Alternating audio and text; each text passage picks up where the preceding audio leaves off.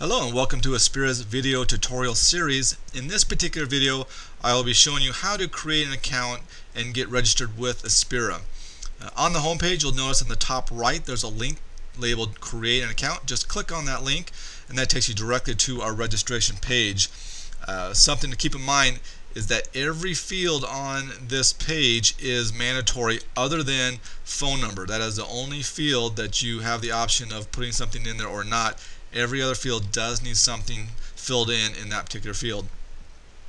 So you just enter in your email, create whatever email you choose to use, create a password for your Aspira account, and then here you can enter in your own security questions. So you don't have to worry about a drop-down list of pre-designed questions that you may or may not know the answer to.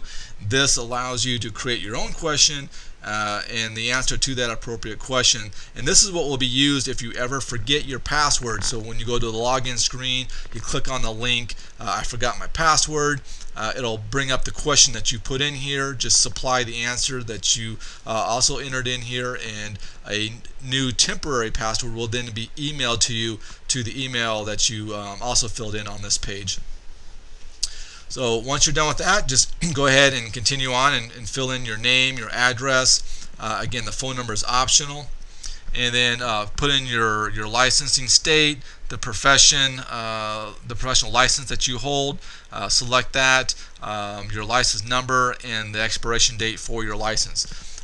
Now let's say you don't have a license at this time. Can you use our site? Absolutely. What you would do if you do not have a license currently is just on the state, instead of the state that you're licensed in, just select the state that you live. That's fine. For profession, just go down and click on Other, and you can put in intern, student, whatever you choose. Just something needs to go in there. For license number, again, just any kind of identifying number that you choose to put in here is fine. This will be printed on your certificate of completion, so you can put again an employee number, a intern number, or you can just put simply the word none or NA. That's fine as well. For expiration date, just click on the date picker here with the little calendar icon, and just select any date in the near future. Doesn't really matter which date you choose. That's fine, as long as something is selected. And then you've got your how did you hear about Aspira, and just a whole list of referral sources. If for some reason the referral source that brought you to our site is not listed here, just simply click on the Other. Then another box will appear, and you can just type in whatever referral source you have that brought you to our website. Then you must click and check this box. I agree with the Aspira Terms of Service. If you want to read our Terms of Service, just click on this link. It'll pull up that page. Once you're done reviewing all this information, just use the back feature of your browser to get back to the registration page.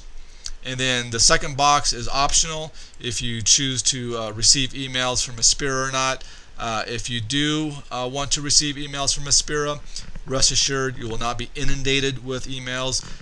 Just if on occasion, if we change the discounts that we're offering, we want to keep our customers informed on the latest discounts and offers that we're providing, and we'll just send out a quick email showing you what that is.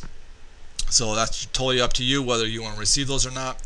And then once you're done with all that, just click on the button Create an Account, and you'll be taken directly to your My Courses page designed for you.